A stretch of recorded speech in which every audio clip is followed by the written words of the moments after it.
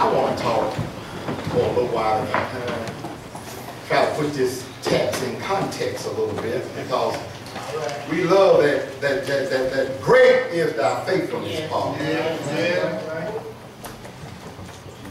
But if you know the background of the text a little bit, you know you gotta go through some stuff to get to the great is thy faithfulness, Paul. So I just want to talk about issues and problems and the faithfulness of God. Issues and problems and the faithfulness of God. You know, every time you stand before a congregation, there's a good chance somebody in the house, Sister Mona, is going to feel good. I know that somebody is feeling good up in here today. Somebody is excited. How often do you celebrate 152 years? Somebody's fired up about something. Somebody is feeling good. Kick back, lay to the side. Everything seems to be going your way. Somebody is still smiling over some blessing that happened earlier this week. All right now. Somebody here this evening has a little pep in your step, a bop in your hop, a glide in your stride, and a song on your tongue. Somebody feeling good up in here, and you feel good all over. I understand it. I know it. You feel good because everything is going right in your life. Husband is faithful and wife is grateful. Children mind and everything is going fine. Money is not funny and change is not strange. And when the bills are due, this time you have the money on you.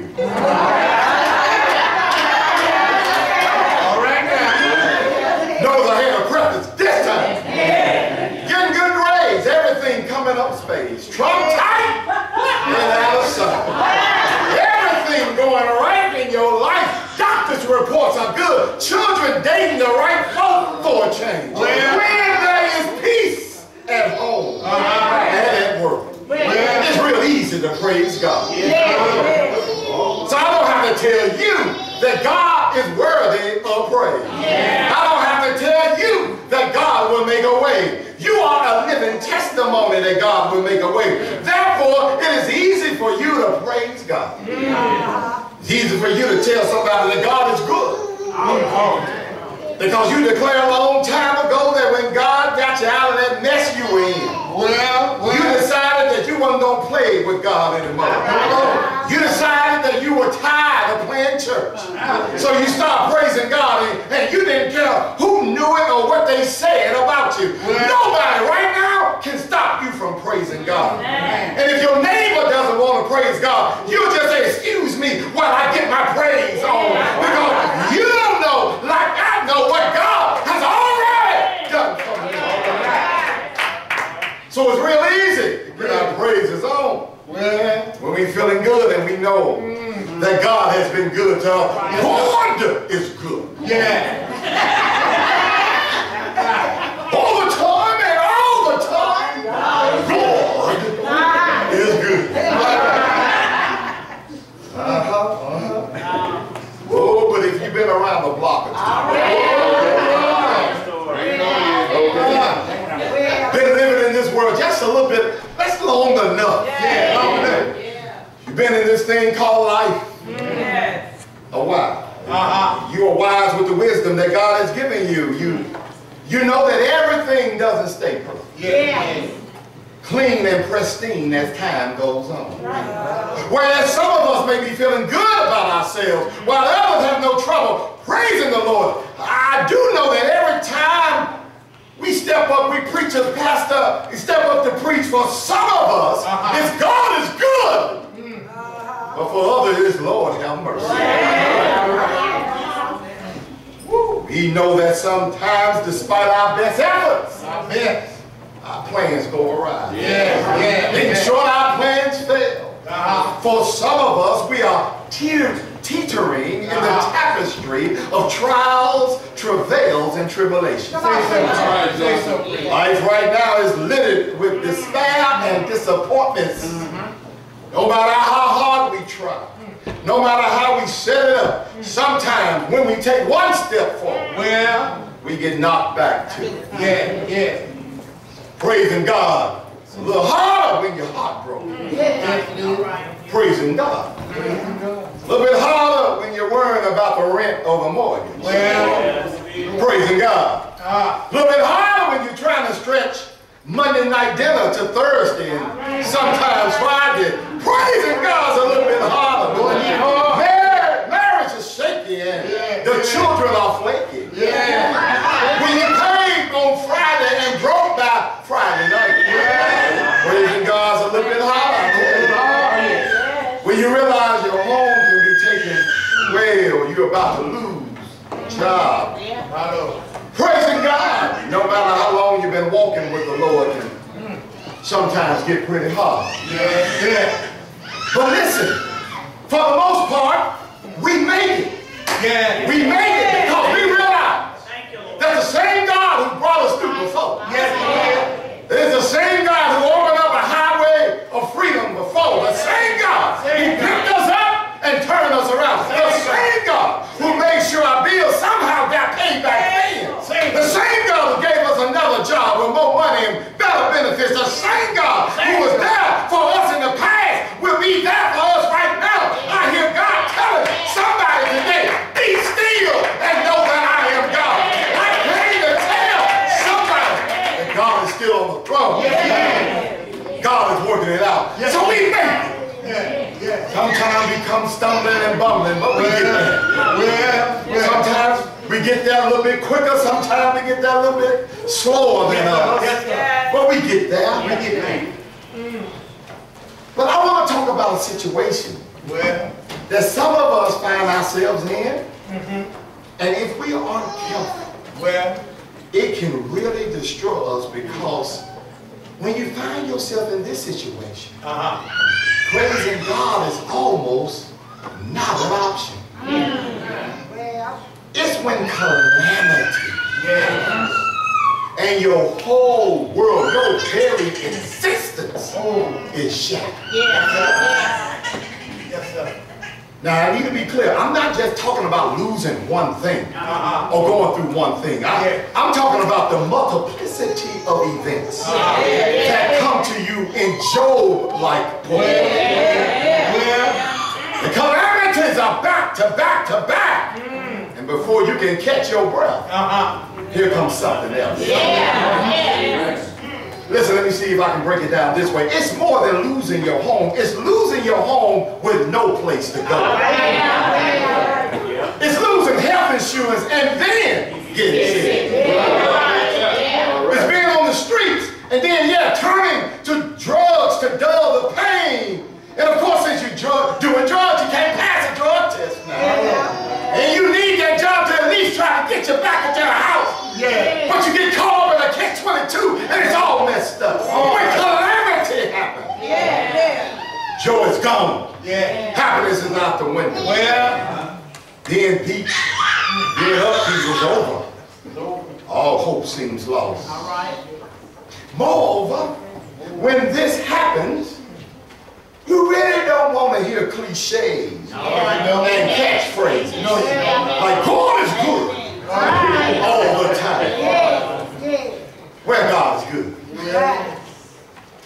Just keep on praying, sister. You'll be all right. You took that to the Lord. You know what you need to do. Just turn to the word, girl. Just turn to the word. Wow. Pietistic. You're taking that to the Lord. All right now. You really don't want to hear that. You just want the pain to stop. The misery to stop. You just want the worry to be over. You want it all to be over. Just stop. Can the world just stop for a moment? Talking about calamity. I'm talking about compounded stuff. Can I just catch my breath? You're scared to even get up and go anywhere, because when you get there, something gonna show up and just be there waiting on you. Like, here's another issue. That's what we have in our text. Tradition has it that Jeremiah wrote the book of Lamentations after he witnessed the destruction of Jerusalem by the Babylonians.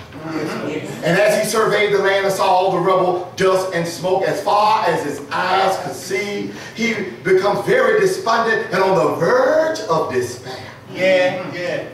First, he saw the wholesale massacre of all the leaders, prophets, and people. I don't think we stop long enough when we read biblical texts to begin to understand how do humans absorb all of the wickedness and the evil and the mass murders that we read in our texts.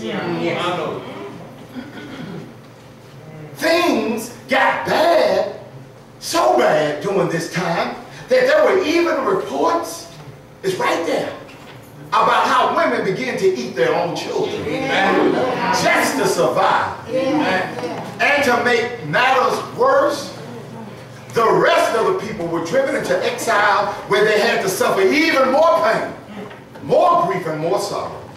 And to make matters worse, there was not anything Jeremiah or his fellow Israelites could do about it.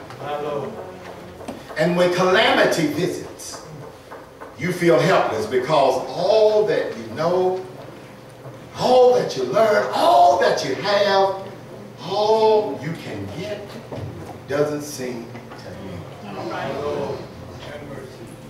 And again, to make matters worse, it seems that every time you do try to get out of your situation, when you got compounded calamities, you end up doing something that causes your situation to be a little bit worse. Now, if this was just a bump in the road, mind you, if this was just a bad decision in a desperate time, we can bounce back. We do that all the time. However, I'm talking about when everything breaks down. I'm thinking Katrina. When everything breaks down, I'm thinking about war. When everything breaks down, I'm talking about relationships that you have been a part of for years. That you thought were the bedrock of your very existence. Shatters. When someone dies. When someone leaves. I'm talking about Ferguson. I'm talking about calamity. What do you do? How do you make it? How do we make it? Well, I don't have all the answers, but I do believe the text is a good starting point. Listen, as Jeremiah lamented about his situation, he said, I remember the affliction and my wandering, the bitterness and the gall. And what this tells me is that first thing you must do when you find yourself in a calamity situation is to open your mouth and recognize where you are. You are in a messed up condition. No reason to sugarcoat it. No reason to try to save face and make it look good. No reason to deny that you are in pain. No reason to try to hide the obvious. You are in a messed up condition because your whole world is turned upside down. I say this because in the church people, we got that perfect church language. One of the cardinal virtues of church is that everything is always all right. You never show people that you're worried because that doesn't look good when you say you have faith. So all weekend, how you doing? You know, I'm blessed and highly favored. I know who my Savior is. I'm doing all right. God just blessing me, increasing my territory. I'm fine and happy. It's just everything is hunky dory. I don't know what other people going through, but me and the Lord, we just fine. Everything is great. But don't follow them home. See, messed up marriages, messed up finances, messed up children, messed up spouses. So in order for you not to lose your mind, in order for you not to be locked up in a hospital talking to four walls, you better cry out. Not only to others, but to the Lord. Listen, the whole book of Lamentations is one big lament to God. The entire book. There was no shame. no pretense, no, none of this, I got this, I handle this by myself. That was, no, let me work this out by myself. When trouble hits you, your cool points fly out the window. When trouble shows up at your door, you're not trying to be cute, cool, calm, and collected. You're trying to get some relief. And the only way to do that is to first cry out to the Lord. Yes, sir. Yes, sir. God is big enough to handle your lament. What's going on here, Lord? I don't understand. Well, Try to walk with you. I'm trying to follow you, Lord. What's going on? Help me, Lord. thank you, Lord. Give me strength to make it. Lord, if you don't come down here, I might lose my mind. Lord, if you gotta do something, Lord. Cry out to the Lord. Somebody asked, I know you're asking, why should I cry out? My Lord. Why should I lament? Well, I'm glad you asked. You're such an inquisitive congregation. Because Jeremiah has the answer. After his lament, he remembered his affliction and wonder, and he said, yet this I call to my mind, and therefore I have hope. I like that. Because as long as you can keep crying out, you always have some hope. Because there is always someone on the other end that's always listening. And the lament helped Jeremiah remember that. For you see, when we lament and lament hard, something comes over us. It's a sweet spirit of peace and relief. Listen, if you can just get stuff off your chest to humans and you feel good about it, how come you can't do that with the Lord and feel good after you lament to God? Because the reason why we can't see that before the lament is because our situation is blocking our view. But when we lament, cry out, we get above the situation and go directly to God. When God senses that we are passionate about our laments, when God sees that we wanted to engage with God all night long if we have to, when he sees we are not leaving until there is a blessing, God sees that we are struggling for answers, Well, God provides the peace and understanding that we need to make it another day. When we have that, we then can see our way through. amen. When we have that, we can act a certain way. We don't have to go back to what we used to do when we needed something. We don't have to get caught up in playing games with anybody. Don't have to fake or flodge or duck and dive trying to make ends meet, because after we lament, we understand and realize that because of the Lord's great love, we are not consumed. In other words, in spite of it all, we're still here. I just came to remind somebody, things may not be right in our lives, but we're still here. It may be dark right now for some of us, but we're still here. We may be struggling right now, but we're still here. We are not consumed. We are not forsaken. We are not alone. We are not destroyed. We are still here. The songwriter says, I'm still here. I'm still here. I made it through. And so can you. Come through the fire. We come through the floods. We're still here. We've been kept by God's love. Then somebody might ask, such an inquisitive bunch of people, how in the world would all this happen to us? How in the world are we still here? How in the world are we still? Listen, have you ever been through something and got on the other side and just wondered, how in the world did I come through that? I thought I was done coming through that trial and tribulation. How in the world are we still standing? How in the world are we still here? Well, I'm glad you asked. Because the text gives an answer. It's because God's compassion fail not. And I just came to remind somebody who is going through it all right now that God is a compassionate God. And God's compassions never fail. The reason why you're still here is because God has comforted you. God has provided for you. God has empowered you. God has strengthened you. And God is a compassionate God. Even when you didn't think God was right there, God was taking care of you. The devil wanted to take you out. The devil wanted you to turn back. The devil wanted you to take some shortcuts and hookups. The devil wanted to tempt you with other messiahs promising to save you from your situation. The devil wanted you to give up on God. But the reason why you're still here is that God's compassions fail not. Yes, Lord. Then I why don't they ever fail? Why? Why can God keep on giving me what I need to bear the storm? Well, it's because God never runs out of compassion. Because they're new every morning. Listen, God doesn't run out of compassion. Because God's compassion is new every morning. That's the reason why you can get out of bed. That's the reason why you can still go to work. That's the reason why you can still go to school. That's the reason why you can still do the things you need to do. Because God's compassion is new every morning. The good news is that before we got up, before we thought about washing our face and brushing our teeth, before we thought about breakfast or that first cup of coffee, while we were sleeping, God had already prepared a brand new set of compassion for us to help us get through the day.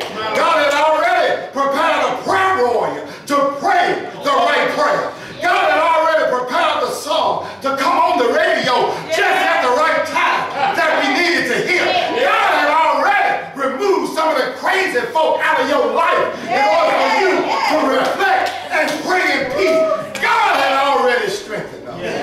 All right. Take whatever will be thrown our way from good, well-meaning folk who sometimes really and truthfully get on our nerves. I came to remind somebody in here that God has got some new compassion for you. And that He knew every morning. Every morning, no leftover compassion. No warmed over compassion. None of that, leftover, warmed over, none of that microwavable compassion. They knew every morning. You say, what's that in the kitchen? What's that smell? Oh, that's God's compassion. That's a new compassion. Some fresh compassion. That's what I'm talking about. But then the question is, how do we respond? How do we thank the Lord for all of this? We just got to declare, great is thy faithfulness. How do you get to 152 years? Great is thy faithfulness. Even when my faith gets weak, even when my faith is absent, even when I get weak and turn back, even when I fail the test time and time again, I'm so glad that the Lord remained faithful. Great is your faithfulness. And over Canaan, I know it hadn't always been a bed of roses in that 152 years. I know it got rocky sometimes for the leaders and for the people and for the folk who started this church. But they declared a long time ago with Lamentations declared a long time ago, great is thy faithfulness. Through all the storm and the fire, great is thy faithfulness. Through all the ups and downs, great is thy faithfulness. Through the high points and low points, great is thy faithfulness. Great is thy faithfulness. Morning by morning, new mercies I see. All that I have, thy hand has provided. Great is thy faithfulness, Lord, unto me. So after reflecting on this, Jeremiah says something that's simple, but yet powerful. Jeremiah says, after all of this, I say to myself, the Lord is my portion. Therefore I'll wait on. I don't know about you, but the Lord is my portion. I just stopped by to tell somebody that after you've lamented about your situation, after you have cried out, after you sit around and see the destruction all around you, after you realize that God is compassionate and faithful, then you got to say to yourself, despite it all, the Lord is my portion. Therefore, I wait on Him. I like that because no matter how many times I say it, no matter how many times Pastor Hawkins says it, no matter how many times Mama and Daddy says it, no matter how many times you've heard it from somebody else, there comes a time in our lives where we have to say it for ourselves. The Lord is my portion. I wait on Him. I used to have some other portions, but now the Lord is my portion. I'll wait on Him. In other words, there comes a time when the Lord becomes real in your life. There comes a time when we all stop playing church. There comes a time when we really start to pray. There comes a time when all the games are cut short. There comes a time when God is real in our lives. And that's when we need to say, the Lord is my portion. I wait on Him. No longer am I waiting on anybody else. No longer am I waiting on a boyfriend or a girlfriend, or a husband or a wife. No longer am I waiting on a hookup or a scheme. No longer I'm waiting on somebody to come and bail me out from my own destruction. I finally realized that the Lord is my portion, and I wait on him to deliver. The Lord has my portion. I wait on him to save. I wait on God to set free, and I allow God to use whoever God wants to use in order to deliver me and get me up out of my situation. And when you wait, you will see that God is faithful. But they that wait upon the Lord shall renew their strength. They shall mount up with wings as eagles, run and not be weary, walk and not faint. Oh, if you can just wait on the Lord, if you can just proclaim with me, great is thy faithfulness. Morning by morning, the mercies I see, they are good every morning, every all that I have.